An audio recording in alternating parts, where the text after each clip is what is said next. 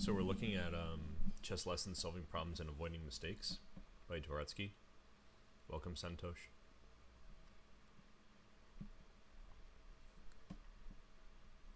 And this is a really hard book, especially because the Chessable timer is very fast for these positions.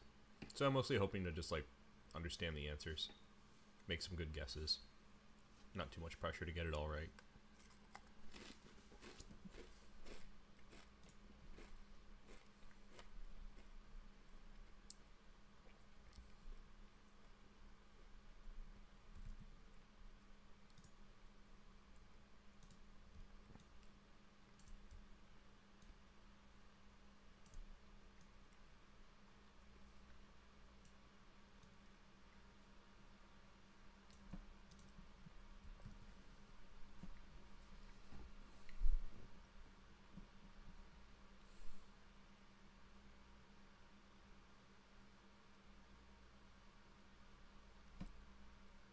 Very difficult because if I ever move the knight, this is mate. My only nice thing is that I'm up a piece, so if they play g5, I can maybe escape somehow. It's hard to play a move though.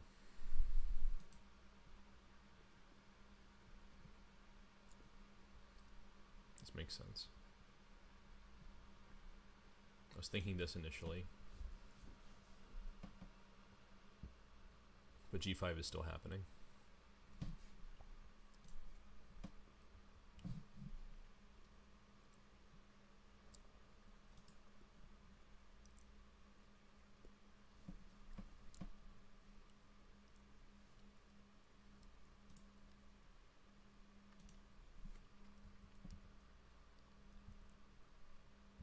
This doesn't seem to solve anything.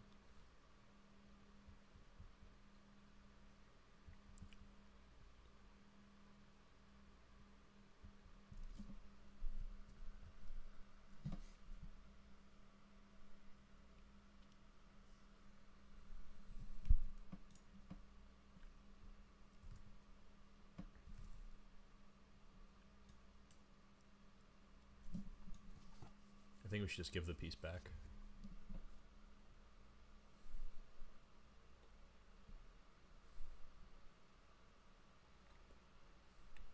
Maybe now, bishop d8. So that if they take, I can play rook e4. But b4 is also kind of a thing here, I think.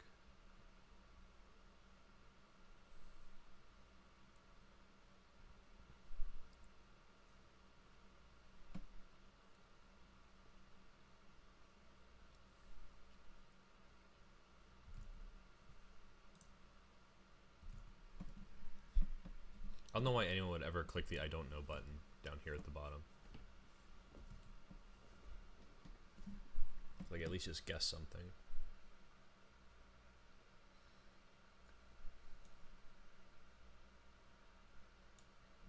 We're thinking about rook e3. Or maybe I should sack my bishop just to get my pieces out. But then I might be 2 pieces down at the end. Take. I think this is it. The idea is to trade queens, and then I can actually move my knight.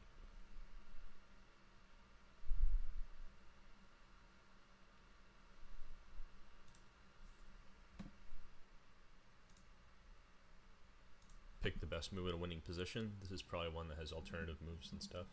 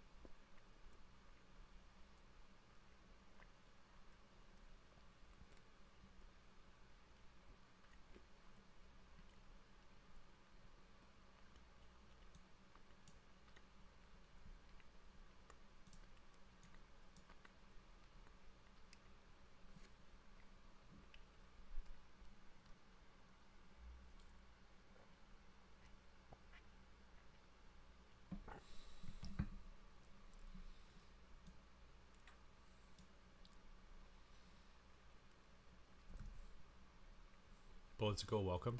I'm glad that you're here.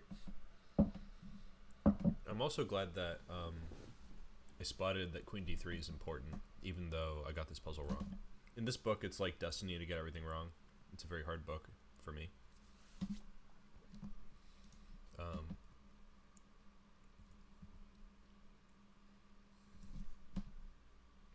I was thinking Queen H4 with the idea of capturing here. And when they capture back to play bishop takes e5.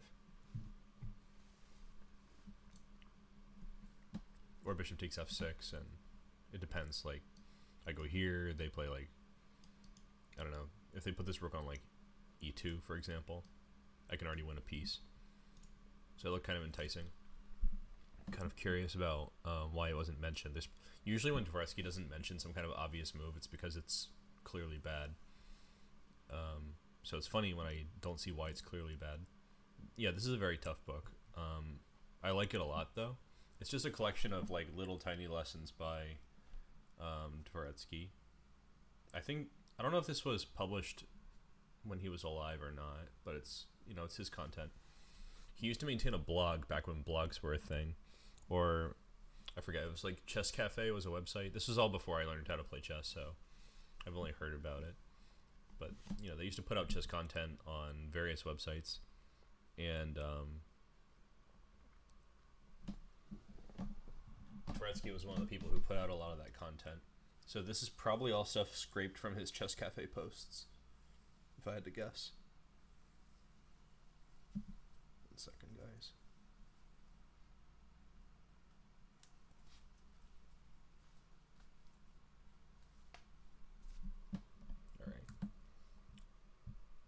Yeah, so what else was interesting about this? So this move is sort of a no-brainer. This is a move that's harder to find. I thought about it, but I didn't like that after rook takes g6, nothing's really going on. But then, and for that reason, I tried to prepare it with queen d3. I don't think it really works. For example, rook e7, rook takes g6, pawn takes g6, queen takes g6, rook g7. I didn't see that because the time was running low, but I see it now. But I did see that queen d3 is the follow-up here.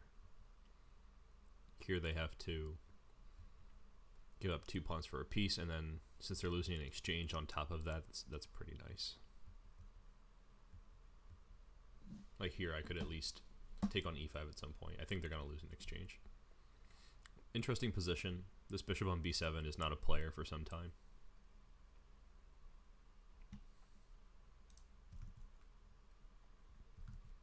How many Dvoretsky courses do I have? I think this is my only, or I think I have 2 Dvoretsky books on Chessable.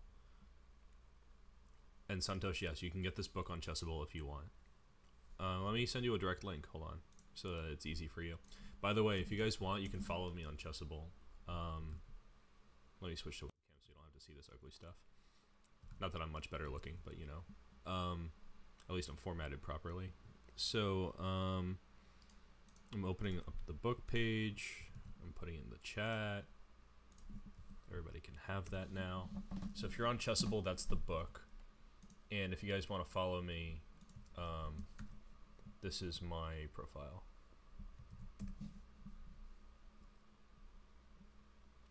But Blitzical, I started reading Dvoretsky books before Chessable was a thing.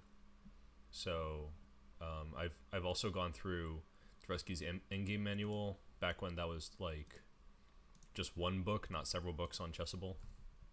You know, one big book in real life.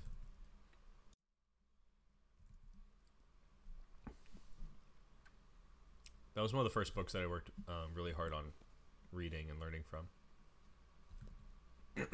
I got a lot of mileage out of it too.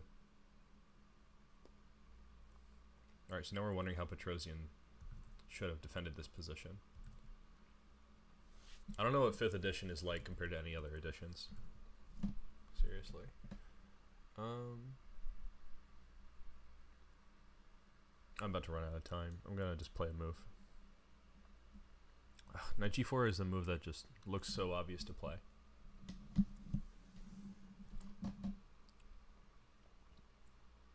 I was trying to make room to run, because, like, in a pinch, I just don't know what to do. But if I could play, like, knight g4, queen h3, h5, maybe that's playable. It looks really dangerous, though. Like, the whole shebang. So here I was expecting to play h5.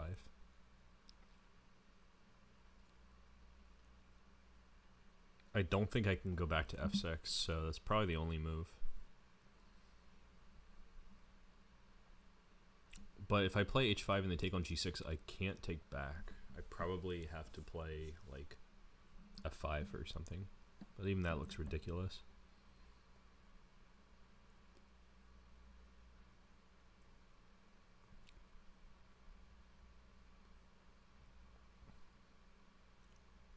Knight f6 might just be it, like just sack and exchange and or something. I think I have to go back. Yeah. That's a weird repetition.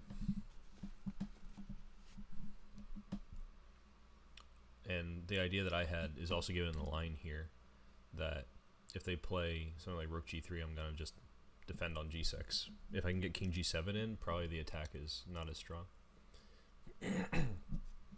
What's the first chapter, Blitzercall? Is it just the introduction of the book?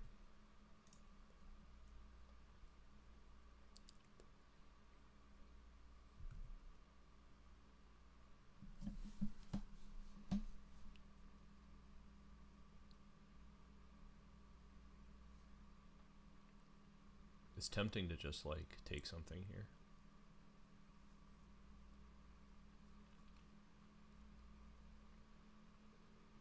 But I'm not sure how to really finish off the game. Bishop g4, rook h6, bishop e6, king f8, rook g8, king e7, and then what?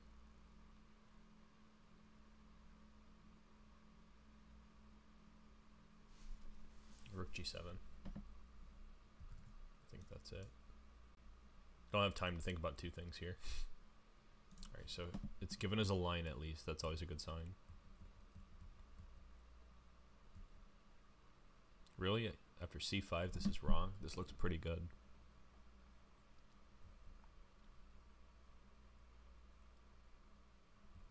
Like I'm taking other stuff.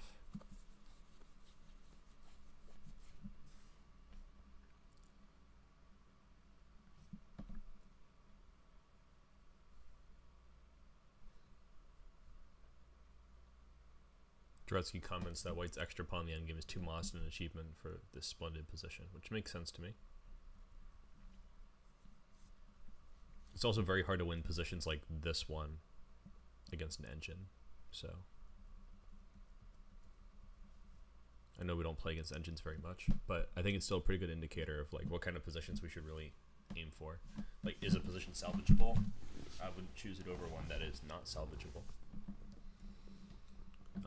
But the line that he gives that's better for black is actually queen takes c5. And then bishop takes e6 as an in-between move.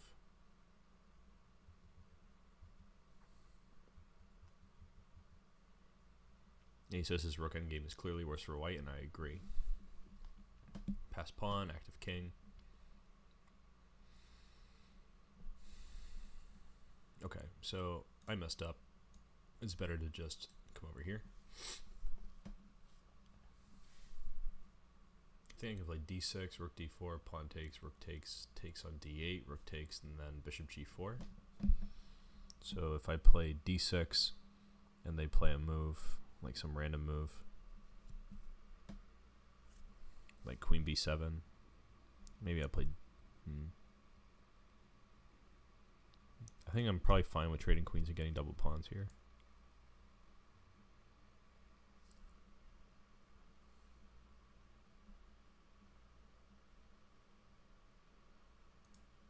Kasparov gave h3 plus minus.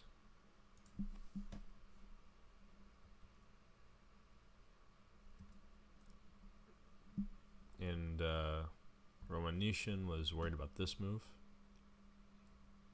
but looks like white's winning anyway. Opposite color bishops and white has the initiative. I don't think rook f2 really leads to anything. Like queen h6 probably is the move. but it says that here bishop takes, and d6 is waiting for white, which was kind of my idea.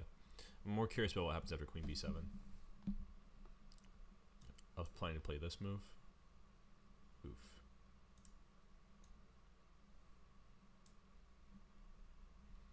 And then I guess queen d5.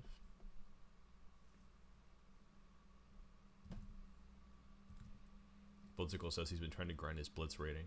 I don't know why you guys are always trying to grind something. Like, why grind? Why are you grinding?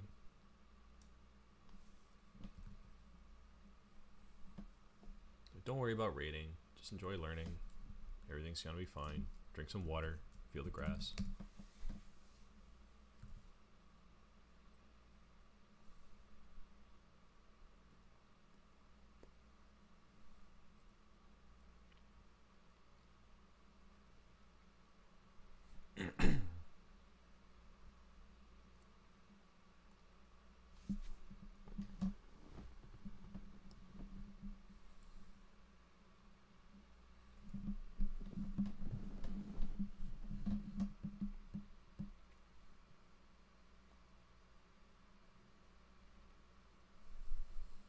This is a really nice position. I don't know what to do with it.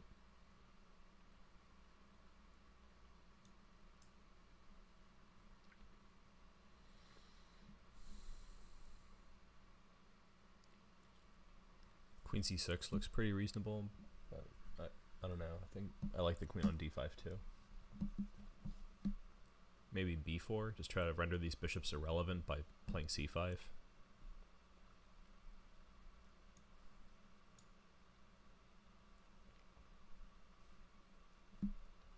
So the idea here is queen a8. I thought about queen a8. I figured queen d7 was holding everything, but rook f7 would change that, so this makes a lot of sense.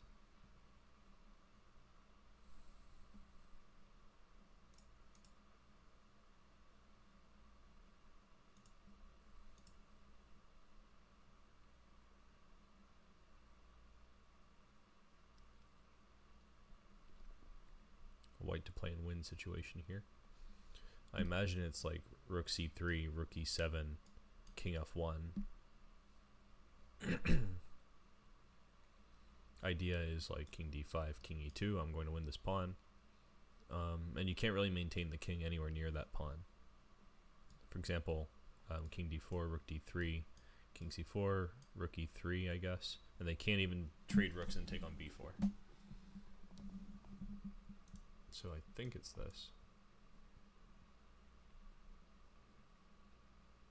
Rook c3 is not even mentioned. It says rook c2.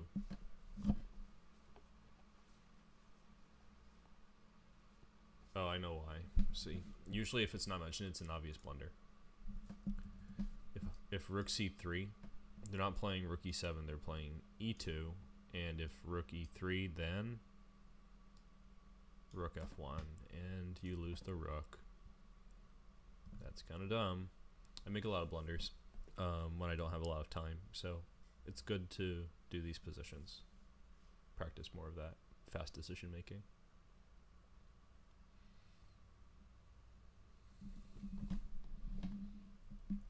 Yeah, I think it's not good to do too many courses at a time. You know, just a few is good. Like a little bit of everything all at once, but not like too much of everything all at once. Endgame Strategy by Dvoretsky. I don't think so. I don't think I've read it.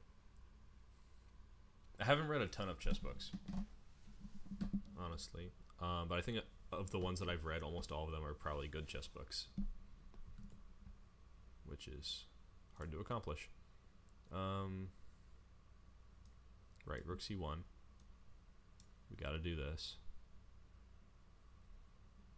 I think I can just take that and I'm doing fine.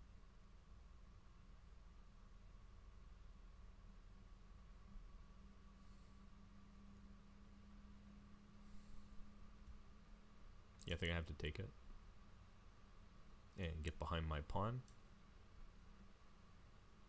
which we always do. And this is a winning position. This is probably the most important takeaway here. Like, guessing the moves is easy, but like knowing that this is winning is very important, I would say. Of the books on chess that I've read, I think a lot of them are endgame books. I read Ruben Fine's Basic Chess Endings, which is not that great, but you know, I read it. It was one of the first books I read. I read Dvoretsky's Endgame Manual, which is always good, but it's more like a textbook. I read 100 Endgames You Must Know. I read some book by Chernev about it's like 100 brilliant endgames or something like that. It's really just a puzzle book. I've read several books that have components about the endgame, like Learn from the Legends by Marin is an endgame book. I read that one. So I've kind of like read so much about endgames.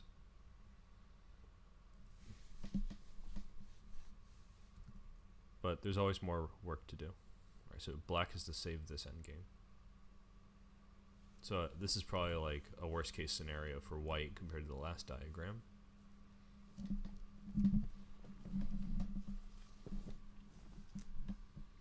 I imagine we would want to exchange our H pawn for their G pawn. I'm not sure how that might be accomplished though. But their rook is stuck kind of on this line, so that's kind of useful. Maybe start with just cutting off the king.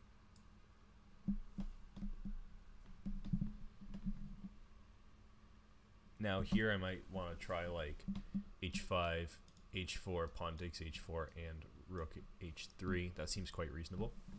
But they'll probably try to head it off like h5, king g2. But yeah, h4 pawn takes, and I can't play rook h3, so king g2 is a good move. But maybe after h5 I can just wait. Doubtful. Probably now's the time for waiting, because if I play h5, king g2, and then rook c3, then they might be able to start trying on the other side of the board, like rook a5,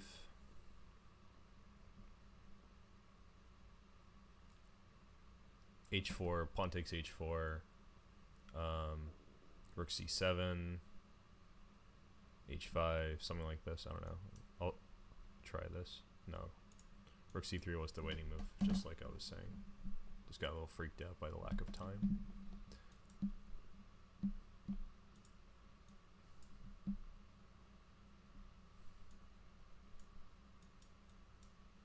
Alright, now we run over to the corner.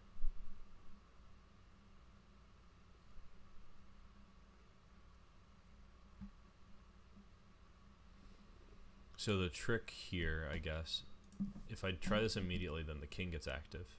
You can shoulder my king. King d4 is shouldering. It's a good idea. And here rook c3, because h5 doesn't work for the reason that I said right before I played h5. Now with the king on g2, they're not able to play king e3 and king d4 with shouldering, so we stole a move here before going to collect this pawn, which I didn't think of doing at all. So this is a nice little thing here.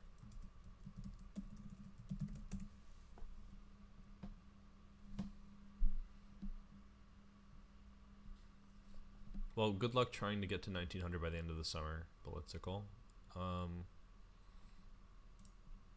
Even if you don't manage, I hope you learn a lot of stuff so that it doesn't matter and you'll eventually get there anyway. Alright, so e5's coming up in this position.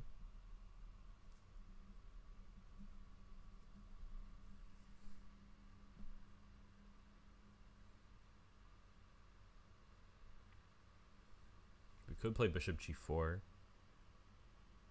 That's kind of a way to deal with it, as far as I can tell.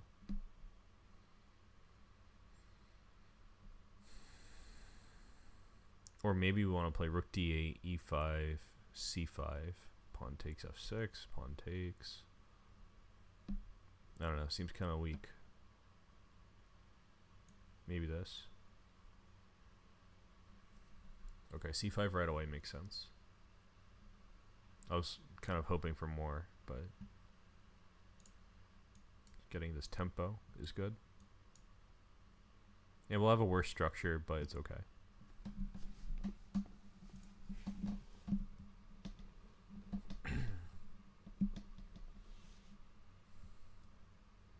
surviving. More opposite color bishops shenanigans. It looks really bad though. Almost all the examples in this book, it's like Dvoretsky gives you a position that looks untenable, and then something interesting happens, and the position is playable. So I think it's really good to be able to internalize these positions at some point. This is my second go through in this book, so I'm not like at that point where I get everything for sure. I've seen all these positions once, and I kind of just looked at them once in a while when I'm like lying in bed or something, so not like a systematic deal. Here it looks like it should be something like rook f6. Maybe. But then pawn takes g5, what's happening?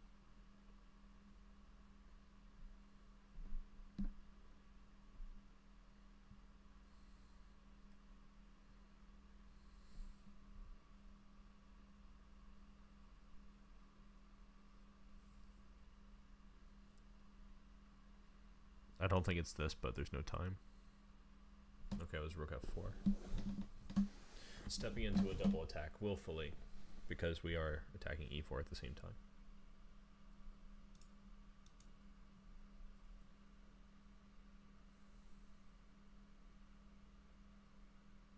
Yeah, I want to get to a point where I don't really suggest moves that Dvoretsky doesn't even mention, because those moves are almost always really bad moves.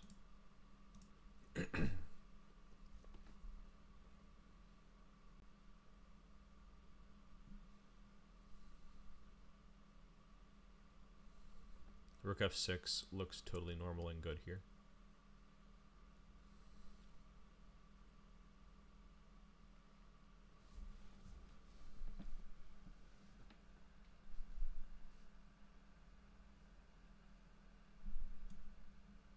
I don't see why not, yeah. Okay, now if I play queen g5, there's queen g7. That might not be great, but there I do have knight takes e6, I think. So queen g5, queen g7, knight e6. They have to play either rook or pawn takes. If they play pawn takes, I play rook g6, so they have to play rook takes.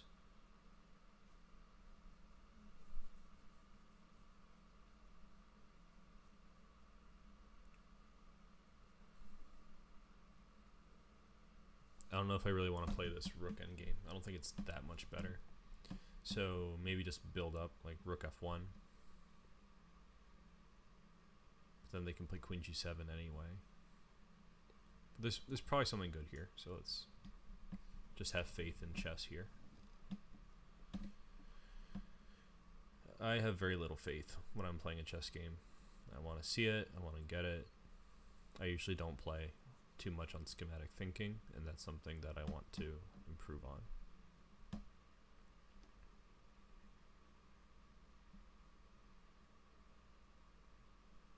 Queen c7 looks like a step in the wrong direction because they can play rook c8, queen b7, and maybe something like rook c5.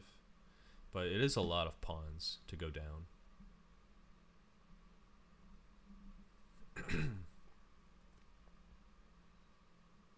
I don't see something more reasonable at the moment. Okay, still good, but now c7's guarded.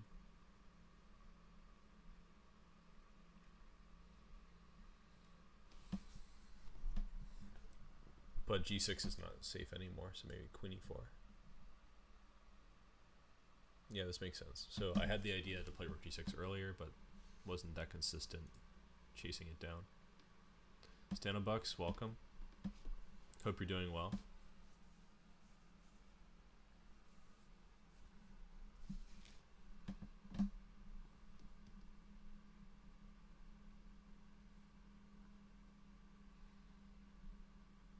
Hey Stanobucks, do you ever want to play a match against one of the viewers in my channel with commentary from me at some point? I've been doing this fan battle, fan face-off series, and I've got somebody whose rating's like 2100 or something who wants to have a battle with someone within like 150 points of them. Well, if you want more information, hit me up on the Discord.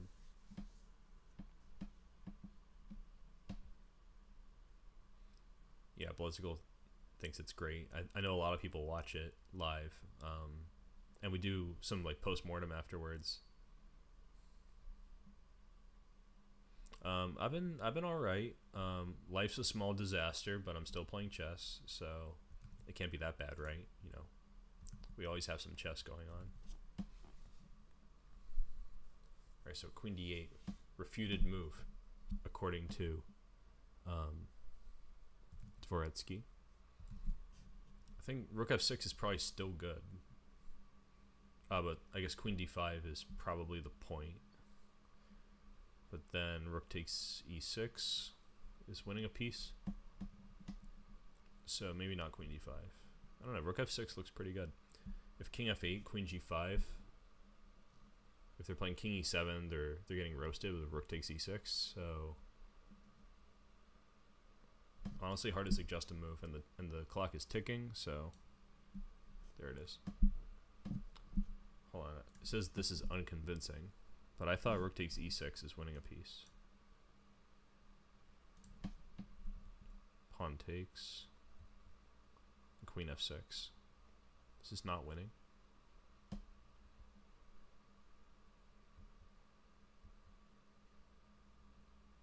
Alright, so here they just sack back. And it's a rook endgame. And as you know, all rook endgames are drawn. So I guess that makes sense. I didn't see that it's going to a rook endgame. I saw it's like kind of big attack. Looks nice. But they can sack in exchange. So Queen G3 it is. 96 looks totally normal here. But refuted is, you know, strong language, so I'm kind of looking for something more spectacular. Something good.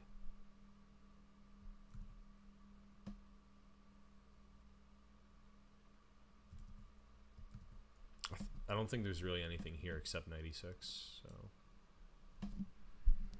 And here it's probably not exchanging rooks. Maybe it's like rook EF1. And maybe rook F6 at that point. Something like that. Okay, so it is rook takes. Here I wasn't sure about the follow-up. Could be that we just all jump on this E6 pawn. Maybe so. I've seen checks before. I don't see no ghosts. Do I want to do this? Or do I want to stay where I am? I kind of like having the rook active. I don't think this check gives him any new possibilities.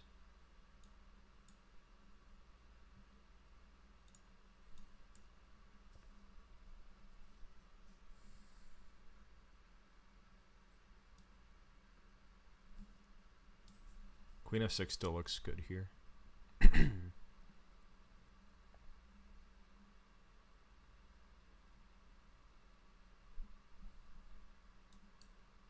Yeah, it's a normal sequence.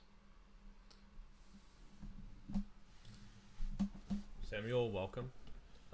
Right now I'm just working on this book, so I won't play a match right this second, but I do want to let you know that I do commentated fan battles where people who are viewers will face against each other, and I'll give commentary on their games, and then we talk about the games at the end. So if you're interested in that, just let me know what your light chess rating is, and I could try to get you in touch with somebody. I also can invite you to my Discord, so if you want to get in touch with someone to fight against, we can do that too. Alright, here's the Discord link if you want to drop in.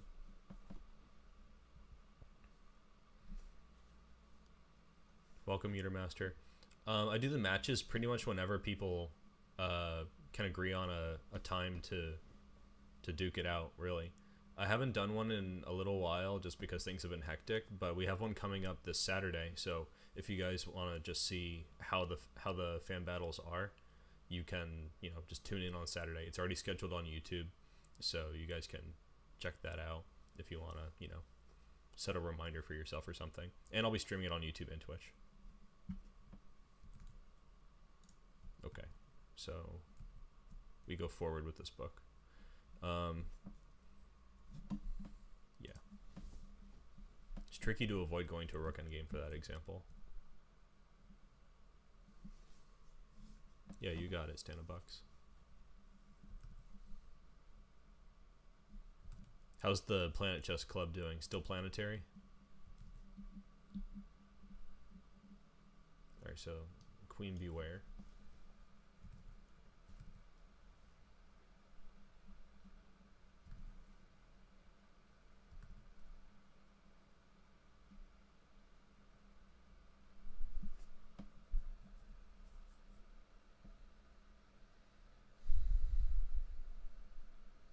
It's hard to assess these positions so quickly.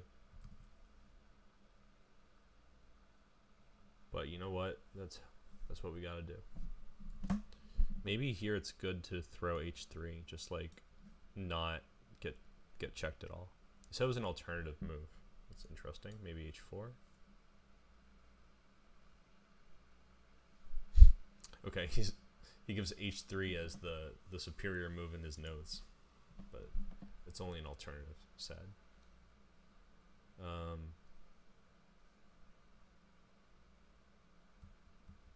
Gives this as the main line.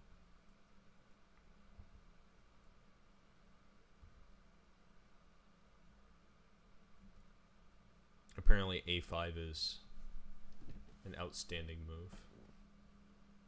It gives it a double exclam. I mean, I'm looking at it and I still don't see why it's a double exclam move, but I'm sure it'll all become obvious at some point. But even this is good. And taking on g4 was my idea, so I still feel pretty satisfied with that. Alright, so queen g5 was given also an exclamation point. Knight takes e6 comes with check, so that's probably the big detail here, except knight takes e6 is illegal, so maybe a5 here, but then queen b1 is check. Maybe here I could still play h3.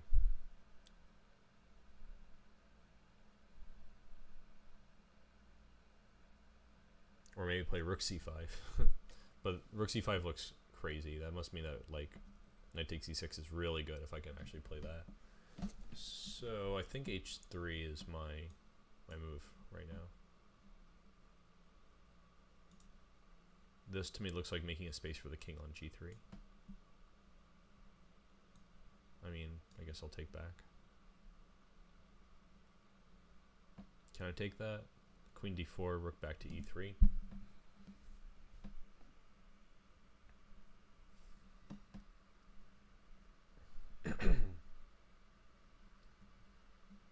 d5 might even be playable. No, d5, bishop d7, rook e8, bishop e8. Doesn't look so. Actually, then queen e7, king g7, queen e8, c2.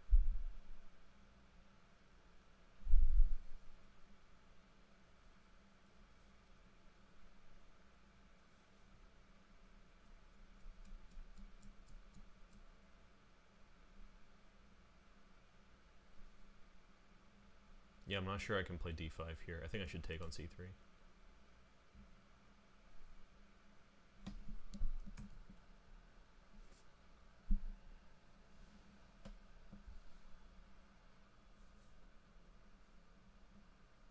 Yeah, a5 is a good idea, but it's not an obvious idea, I would say. Like here it's giving queen d4, queen h6, and rook takes e6. Which, like when you see this now, it's kind of winning because there's not a pawn on c2. But I think that if you play d5, like a similar idea, let me switch to the analysis board mode for you guys. Here, if you play d5, I was pretty confident that c2 is winning. If not this move first.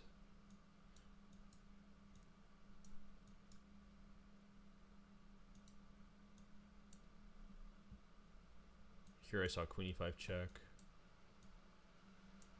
And then this is promoting. Oh, but rook e1 guards the promotion square. So this is not winning. But I think that probably just c2 straight up forgoes all the formalities. Yeah, the engine is saying that it's winning for black as well. Like, if you take, I make a queen. If you throw a check, I just move. It's suggesting this check, but like, I don't think it really matters. All the checks are gonna run out, you know, like that.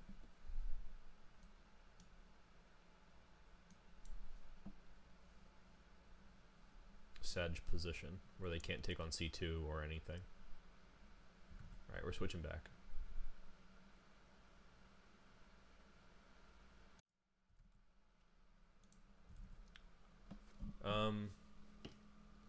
I actually blundered and lost in that game that you're mentioning. My position was really good. I'm not like 2200 over the board. I haven't really been playing. Like, I didn't play from like the beginning of the COVID lockdown until pretty recently. I think I've played like 5 events, but I'm doing pretty well in general chess wise. I think it'll be better when I can afford to play more often. I think I'm going to be playing in Reykjavik if I can get the money together. That'll probably be really good. I expect to have a good performance. Yes, Danabox. I know. I haven't seen you anywhere since like 2017 or something. But I guess you're on the streaming grind, right? It's not... I don't know if it's necessarily that beneficial for you to play outside of it just being a good thing to do. I also know you were moving, and I moved too. Like, this kind of stuff is pretty distracting and difficult sometimes. Yeah, life's hella expensive at the moment. I mean, it was before, and now it's just even more so. Yeah, I'm still in the boot. I'm out here. What is even going on here?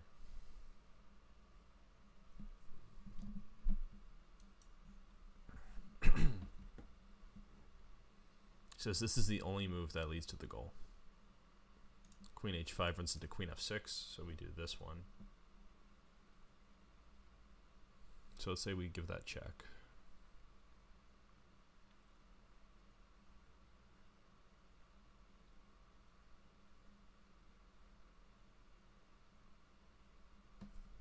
I don't know, I'm looking at something like this.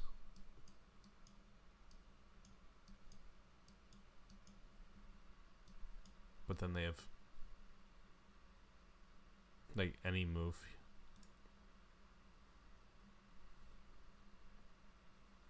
Maybe queen h8, queen g8, and then queen f6. Something like this.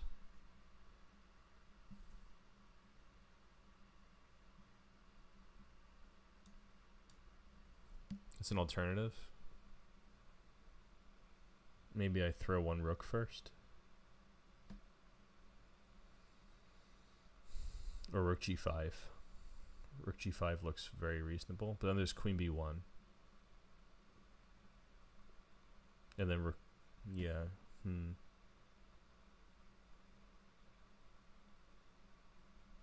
Might still be winning. Rook g5, queen b1, king f2, queen b2, king g3. No, rook e3 is check. That doesn't look good.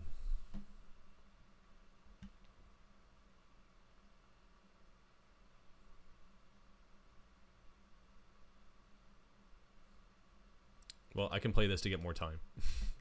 Because I know it's an alternative move. Rook g5 doesn't seem like it's working. Alright, take care, Blitzical. If you play queen h4, if you play queen h5, there's queen f6 defending. So that's why it's not that. Oh, you know what? I don't have to play king g3. I could play knight e2. Maybe it is rook g5, queen b1, king f2, queen b2, knight e2, rook e3, and then queen h8. King e7. I don't know, I'm still not seeing it. Get a little more time here. I think after a certain number of alternative moves, it's going to tell me to buzz off. Rook g5, queen b1, king f2, queen b2, knight e2, rook e3.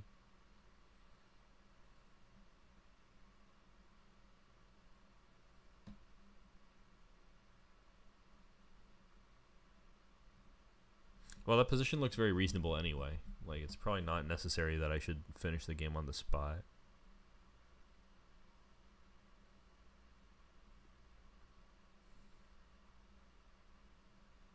Alright, I'm going to try it.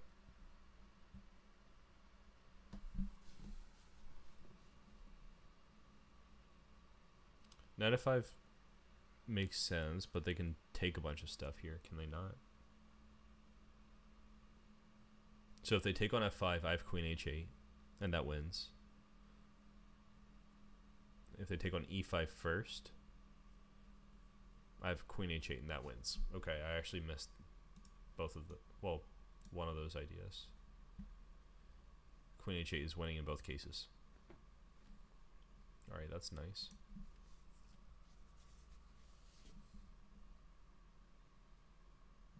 Yes, Dana Bucks, I am still in the boot, and I think I will be at least in this area for quite a long time, because I don't know, I might be getting a job down here, some kind of fancy science stuff. The upshot of that will be that I will probably be able to play chess a lot more if it works out, but it's still like years in the making. So much energy spent just to like pull together a good chess playing situation. White has one way to develop the initiative, according to Mr. Dvoretsky.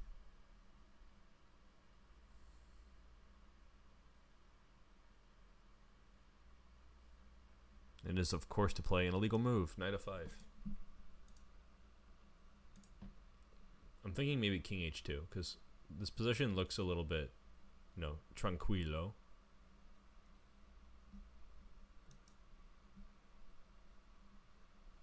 Alright, it was rook e3,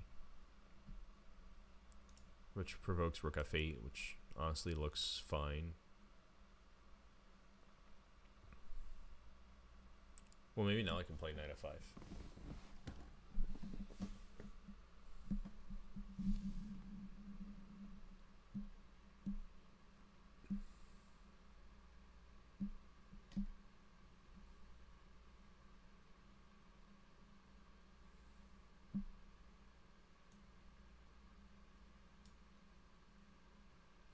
Oh, right. I already saw this variation. I just didn't remember. This was in the notes earlier, I think. Well, no, it's actually a similar position. Not the same.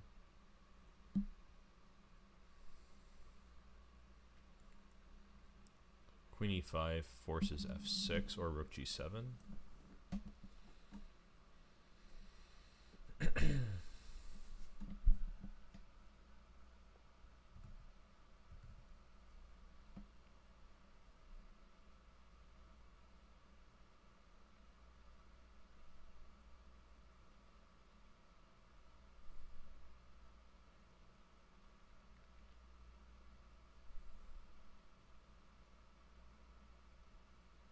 Maybe I should just pile up on on f7 now. Like, no, it's not very convincing.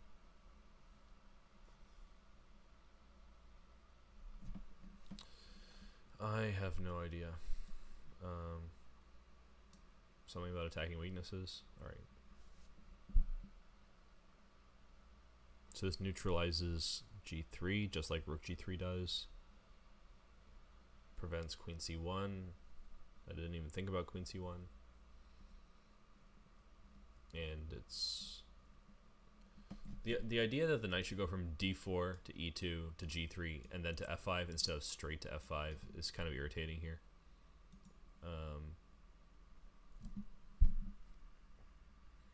But it's just the possibility of it. Right now it's not possible. So But it seems more important that it could go on h5. But I didn't think of it would. It's that easy to find a good place for this rook that's not h5. Because I kind of want to keep this pressure. I'm not really confident that I want to trade this rook. I do want to keep control of f5.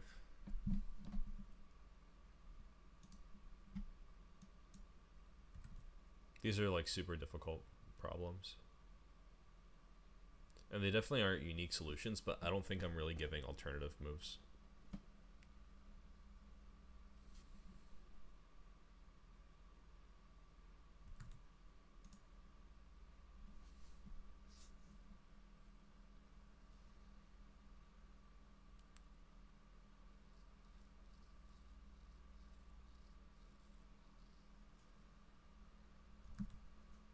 According to the commentary, this is that one time when Van Whaley was brilliant. Just kidding. I'm always roasting Luke Van Whaley because he's lost to every good player ever.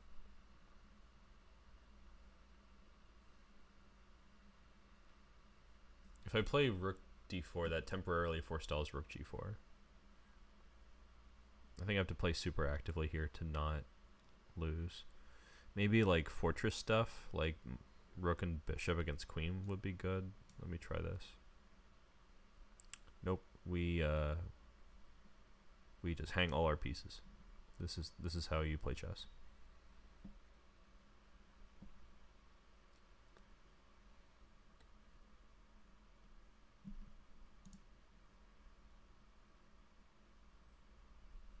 How could I possibly miss this move?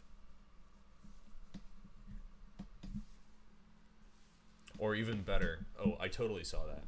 Yeah, I just, you know, I just thought my move was better. Yeah, bishop f5. What is that?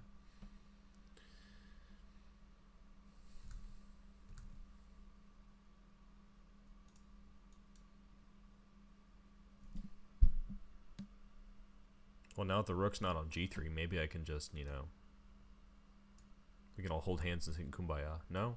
No? Okay. I'm gonna lose my rook.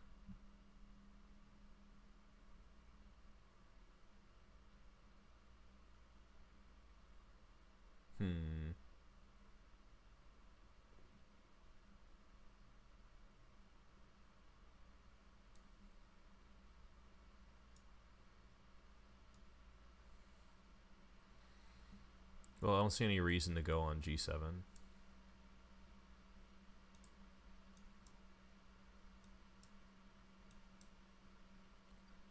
I think king g8 is also just as good, so this is probably one situation where I actually disagree with them.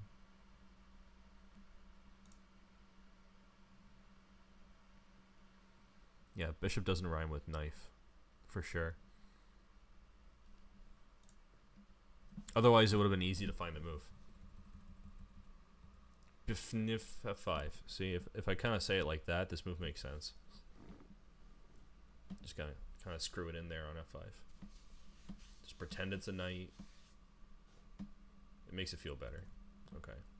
Ridiculous move, bishop f5. Let's see that again in slow motion.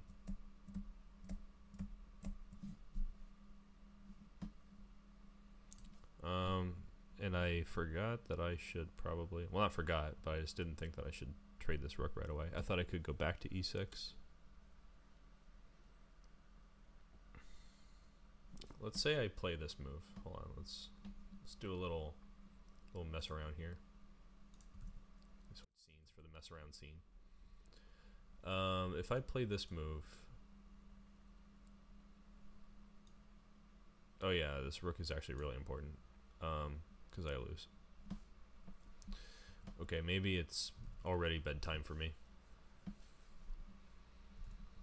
Yep, I think bedtime is happening because that's like easy mate and I'm just missing it. So I gotta take this, and if I take this, then I can tuck this bad boy away, put it to bed.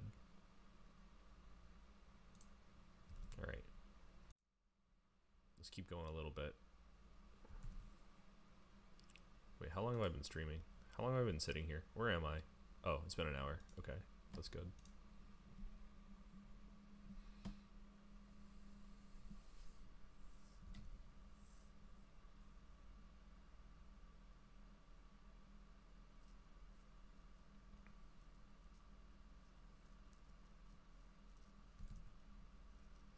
How should black continue here? What a great question, Dvoretsky. Never heard that one before.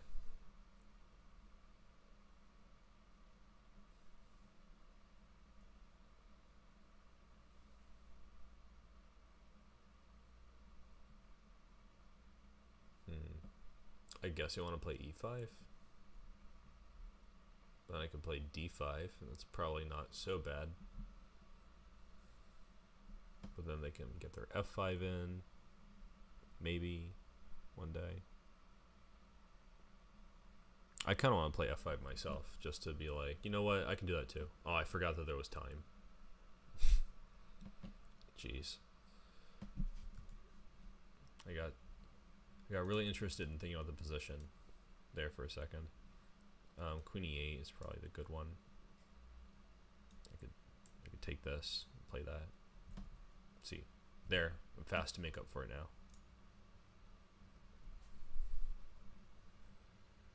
White has tried to keep his bishop. Yes, it's time for punishment. Not that one. Come on, I wanted to play knight a3. You know what, I'll do it again. Alright, it's very insistent. We play d5 first. And maybe now we can play this one.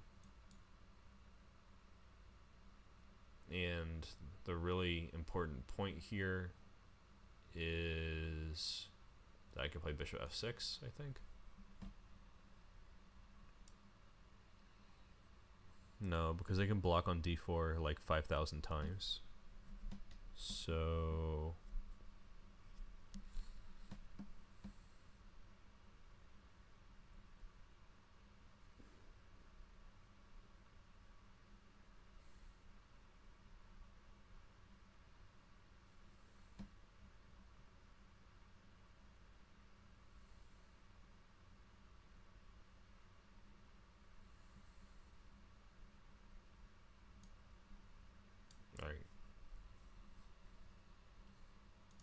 that didn't work.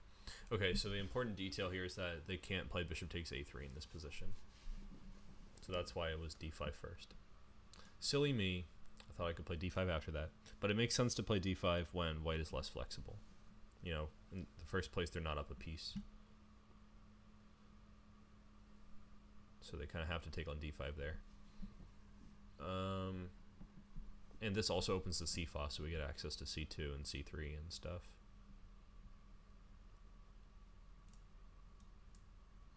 I can deal with this gross failure.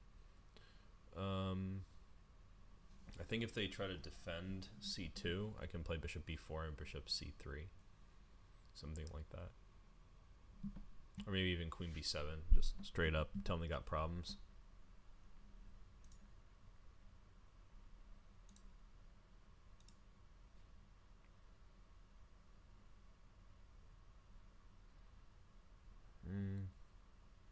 This looks like a situation for one of these.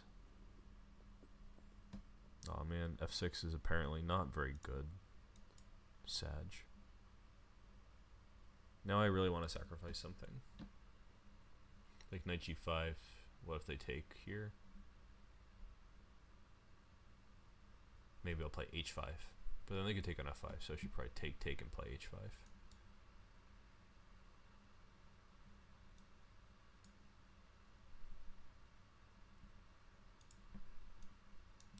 Or that. Very reasonable move. They have to sack an exchange if I do this one.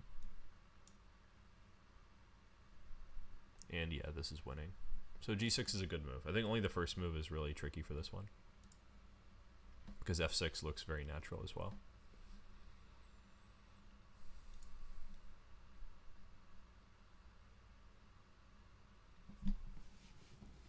I guess it's not often the case that, well, at least not in my games, that there's a knight on f3 when you're doing this whole kingside shebang. So it's good to make some space for it. I think after f6, I probably they'll play bishop f8. That's probably a puzzle, because, oh no, here they definitely play bishop f8, pawn takes, bishop takes. Now it's white to play in this strange position.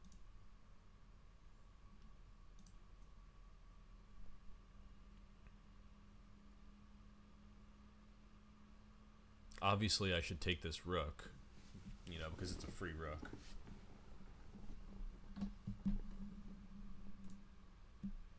And you get swiftly checkmated.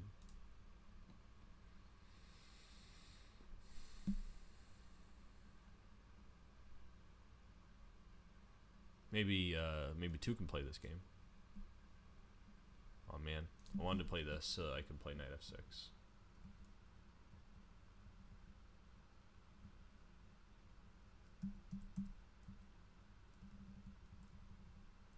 But this is admittedly problematic. I forget what the move was. Whoops. Was it here? I forget. Oh yeah, it was rook f3. Alright, I'm forgetting stuff. This is probably the end of my what's the word for that thing when you're working for a while? My shift. That's right.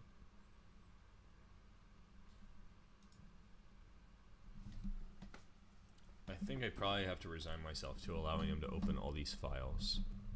Sort of like that Hillary Clinton case. It's probably better if I take with the C pawn, so at least I can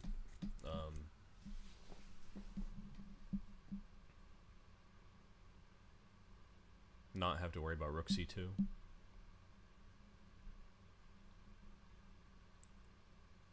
Yeah, I should probably do that.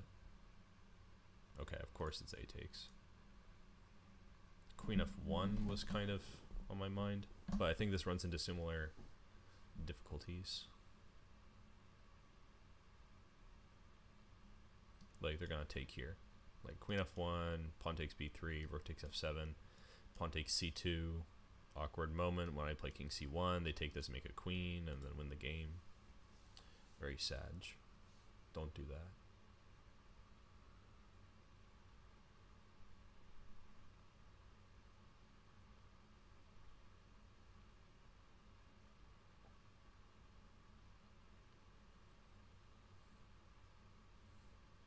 Well, maybe here, now that I have some capacity for preventing e2, I could try knight g4 memes. They're a little bit slower than they were a second ago.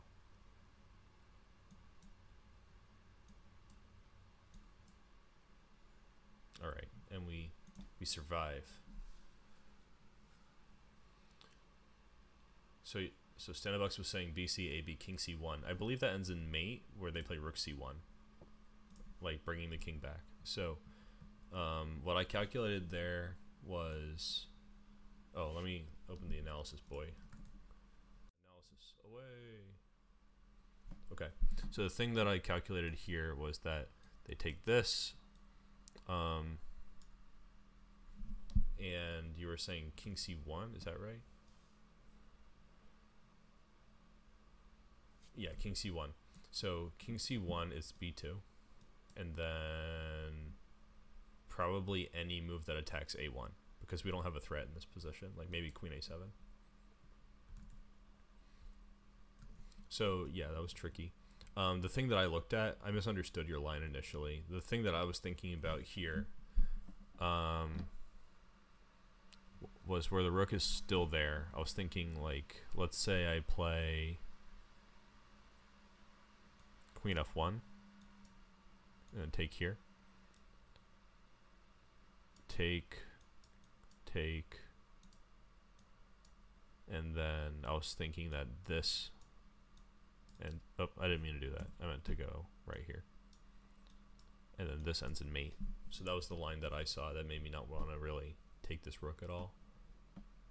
But making these decisions quickly is hard.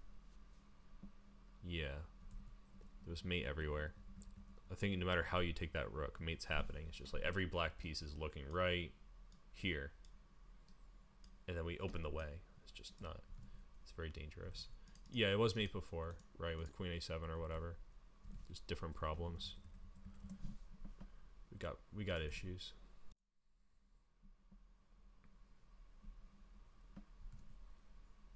Okay, maybe a little bit more.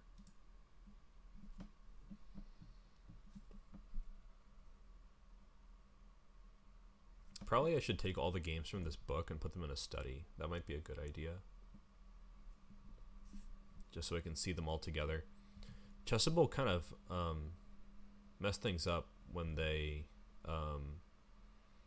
changed the order in which the variations are given, because a ton of the books were written in a certain order, and it flipped that order around completely. So it's always referring to a variation you haven't even seen yet. I think they blundered in that position.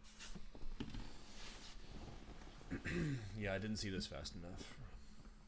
The d-pawn is eager to advance, according to this note here.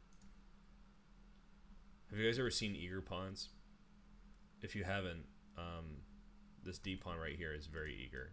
You know, it's doing eager stuff.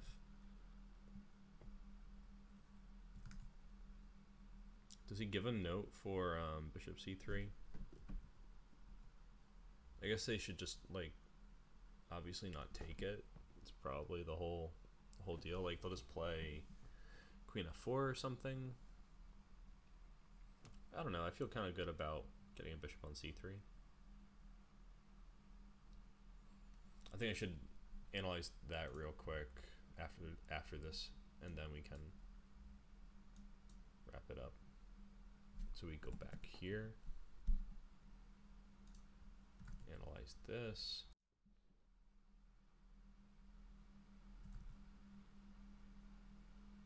Well, it says rook c3 is good. Bishop c3, queen f4 is plus minus. That is pathetic. Not what I want to hear. I had enough of your negativity, stunkfish.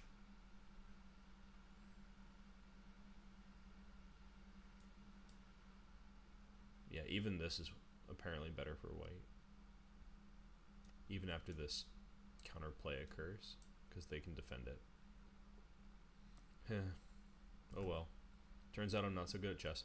So I think I will turn in here, and I thank you guys for showing up. And if you guys want to join the Discord, either click that link or request it by leaving a comment on YouTube. I'm happy to have more people join in, especially for those fan fights, fan battles. The live commentated things are really fun. So feel free to join in. And until next time, good luck with your chess. Take care, everyone. Later, Stanabucks.